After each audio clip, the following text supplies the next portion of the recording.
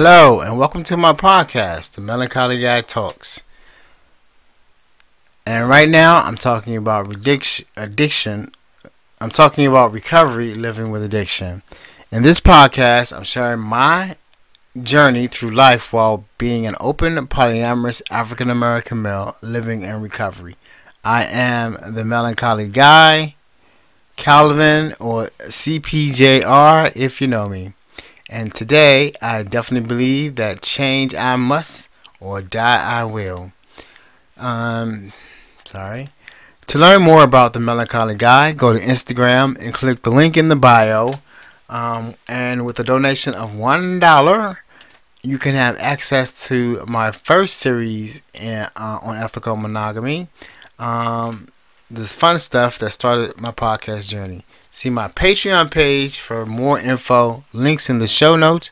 Links will also be on my Instagram bio. So let's talk. Today is going to be 3/26/2020, and I am 68 days, or it's been 68 days since I felt the need to pick up my drug of choice, and it definitely feels great.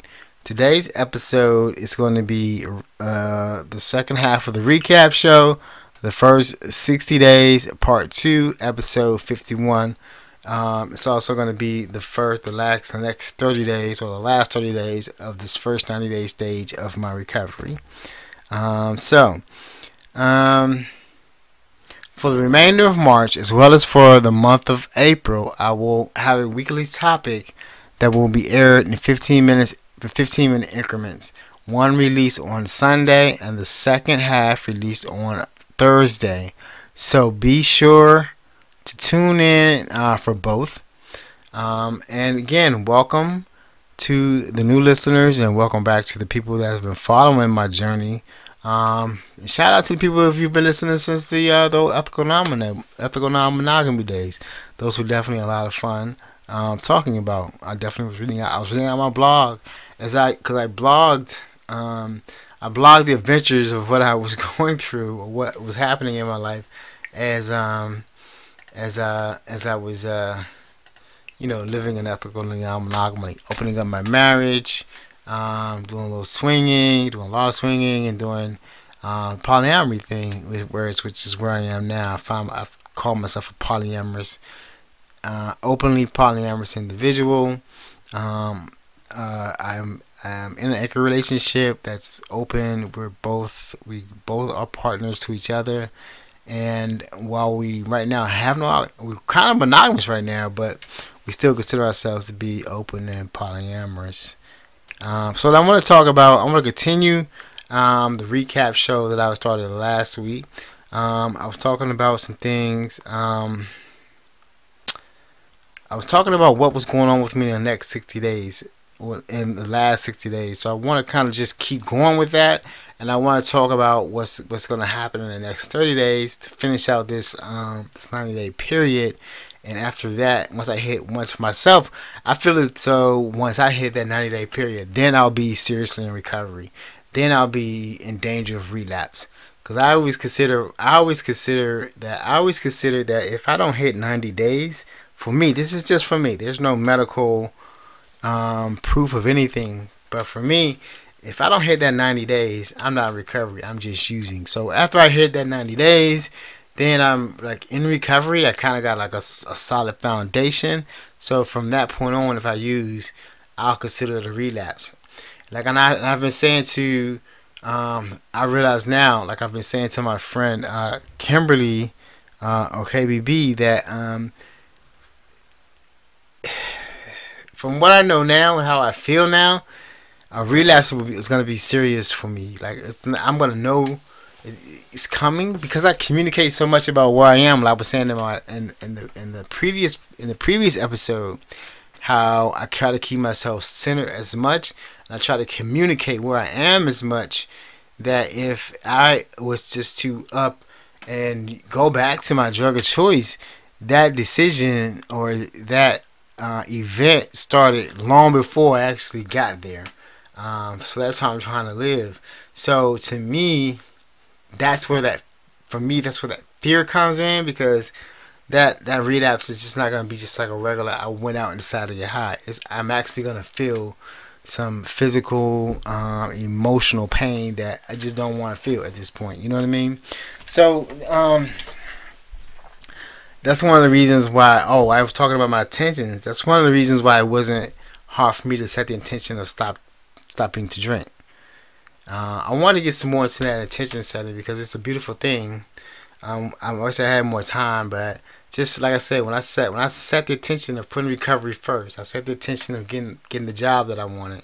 I got the job I wanted. I was perfectly happy with being alone in my life. I was happy with that decision, and I kind of was not looking forward to it, but I was just really comfortable with it. And then Kimberly came back into my life, and she's been such a blessing to have in my life again after 5 years. And we've been on and off together for 5 years, but it's been really, taking a different turn now. But that's been like just setting attention. And once I knew that happened, just by from experience, it's like, wow, I got hired for the job, and I started the job on next Monday. This will be airing on Thursday, so I'll start that job on Monday. So it'd be great to get back to work, and then not only get back to work, but like I said before, to get back to work at a job that I really wanted. And even with the coronavirus happening, and we're really, everyone's pretty worried and scared about it. Just, thankfully, and I'm grateful that my job, I'll be able to do, everything from home for now, because it is a remote type support position. They've already told me that they're sending me my laptop, so I'm just waiting for it to come, and so Monday morning I can be to work. And of course, if we're still stuck at home, I'll still be able to do my training that I need to do right from here. So, that's something to had happened when I started out in January, and I had like nothing but like fear, trepidation, and I was at rock bottom. But just by setting intentions and then moving forward, and believing that everything that I set an intention to do, I will do. You know what I mean? I don't have any doubt about it. I don't allow any doubt about it. I can get anxious about stuff and worried about stuff for a minute or two, then I just meditate and just check on me where I'm at, and I'm usually like, okay, well, I'm fine right now. You know what I'm saying? Me worrying about whatever is happening in the future doesn't gonna help. You know what I mean? And then once I set the intention of getting that job, I didn't openly apply for other jobs or feel the need to be on one or other interviews. I went on one or two, but I didn't really take anything that was thrown at me, because I knew that I wasn't going to be happy. I'm trying to set up a different life, a life of success, and just a life of getting by, and a life that's not just for my addiction, a life that's for my life. So it was just very important for me to set that intention and move towards that, and then believe that once things were happening, they're happening for a reason, and just don't be scared. Just keep going in that direction. So with that, I also want to say that once I do start working next week, this show will air. I think I record one more show before this. I'll talk about it again, but I'm gonna go back and finish up what I started with the first 90 days. I will start the show. Was going to be on a weekly format instead of being split between two. The show will move to like 30 to 45 minute podcast. That's going to air weekly. Okay. And then on top of that, I'm also setting the intention that this will be my last year at this location. I plan to move by September, October time frame of this year, or definitely be out by January. That's my intention. And I don't know exactly where I'm moving to, but I definitely know I'm moving this year. It's just time for me to go from this spot here.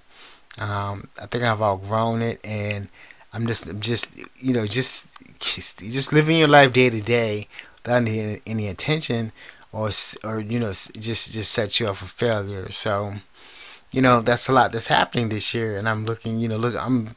I'm not afraid, and I'm looking for everything. Okay, so for this time, every day of the year, I put on in the show that I want to get questions from anyone that's listening who want to ask an addict, because like I said, the show said, I think in the beginning of the show I said living with addiction, because I said that I believe that we're all living with addiction. We all know an addict or are impacted by the scourge of addiction that's hitting the whole planet, be it opiates, meth, crack, cocaine, marijuana, or alcohol. We're all touched. Either we got relatives, children, parents. So I want to take questions, but also am on a lot of Facebook groups and things like that, and there are questions there. And I pulled up a question that I wanted to answer in the group today that I'm going to look up right now. And I'm going to do this every week, but this week's question for Ask an Addict, I can't say who it comes from, but it says the question is why is loving an addict so hard? Okay, that's just what the person asked, and I'm figuring the person's asking this person loved one is probably an addict, or this person's child or somebody close in this person's life is an addict, right? So I can answer this question because I've been in love with many people, and I've hurt many people based on my addiction. And the funny thing is, and I'm running out of time as usual, but back in the day, my ex-wife number 2, I call her X2 now, she asked me if the roles were reversed, or she was an addict, or if I was to be with an addict, what would I do? Because I was taking her through hell. And the funny thing, not the funny thing, but at the time, I couldn't answer the question. At the time, I could not tell. I just said that no. I just said I don't know. But after living more years with my own addiction, and I stopped feeling for my own self and started seeing what was going on with me and how it affects other people, my question is, I would leave that person. I would leave that person.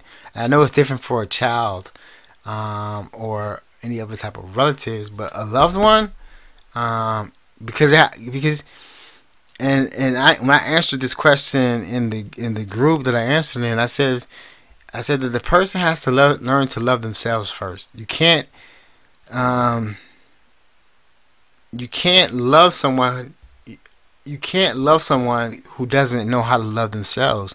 And that's basically what our issue is as an addict. We do not know how to love ourselves because we're hurting ourselves. We have pain, and we're just in a cycle that we can't get out of, that if we just could get some time to stop and think about it, we could figure it out.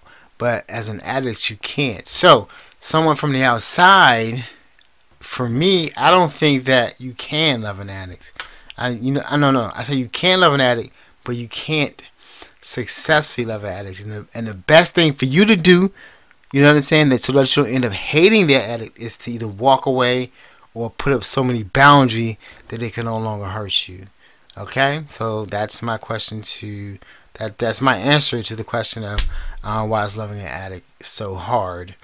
Okay, that's gonna be it for today. If you have any questions, just send them to cpiercejr@gmail.com, and I'll try to either answer them via email or answer them on the show. I always want to take a time out for the still suffering addicts. If you're using, you don't have to use one day at a time. Just reach out for somebody in the program, or just reach out to someone. Thank you for listening.